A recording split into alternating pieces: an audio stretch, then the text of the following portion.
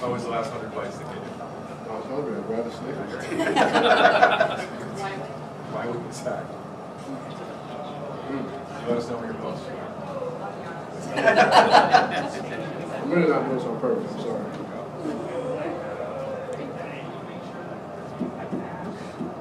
All right, what's up? Toughest opponent the last 3 weeks, Snickers, efficient. Can you put your thumb on the pulse as to why some of these things that are happening or just decided to happen in back-to-back weeks in your 2 biggest games to do from? Honestly, I really can't, put a grasp on it. I don't know what it is, but no, I'm not worried about it. This is a resilient team. This is a tough team, and we've been through a lot. And you win some, you lose some, unfortunately. But that's the game of football. And like I was telling the team in the locker room, it's not over for us, and we got a lot to do and a lot to still work for.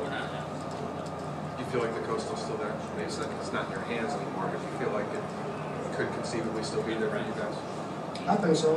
I'm one of those guys that's always going to be positive and be energetic, and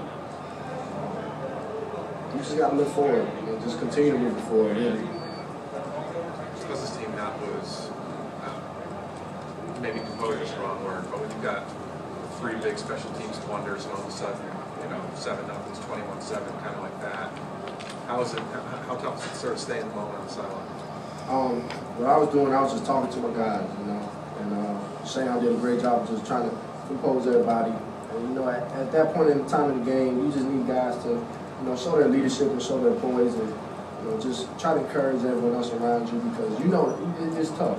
It's tough coming back from those turnovers and those unanswered points and all that stuff. And but that's the job of the leaders on the team. That's the job of me and Shane and the senior position leaders on the team as well, to just try to have everybody just stay poised. Just need to get mad a little bit. Mad? Yeah, tough to get mad. I don't think this team needs to get mad. I think what we need to do is just stay in the bunker and do everything that we've been doing. Just do it better and execute. I thought we were well prepared for the game. We knew what they were doing. Obviously, Virginia Tech's a great defense. They had the same coordinator for a long time. Everyone's comfortable with that defense that they run. Offensively, they're a great team. And, from the outside, everyone looking in, it makes it seem like, turnovers and all that stuff is a problem with their offense. But they're a great team. Logan Thomas is a great quarterback. And he showed it tonight, and you just got to give him credit. Stephen, from your perspective, offensively tonight for you guys, what'd you see? Offensively, when we were on the field, I thought we did okay in some situations. We need to stay on the field more on 3rd down. We can't be in 3rd and long.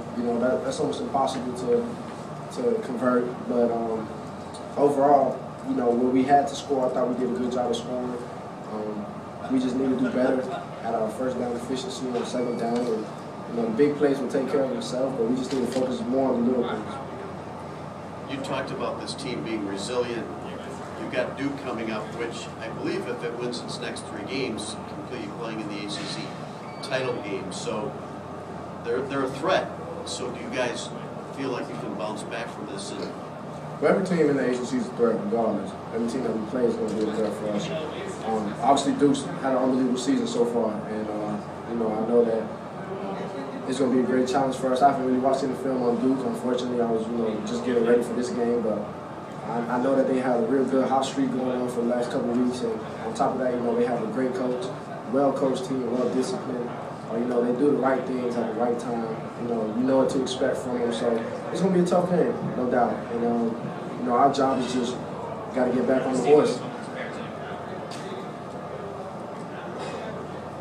Any more for Steve? I do want to say to Coach Golden and to David Case, thank you for the new uniforms. I'm surprised no one said anything about it, but that's about it. So, good night, y'all. Thanks. Thank you.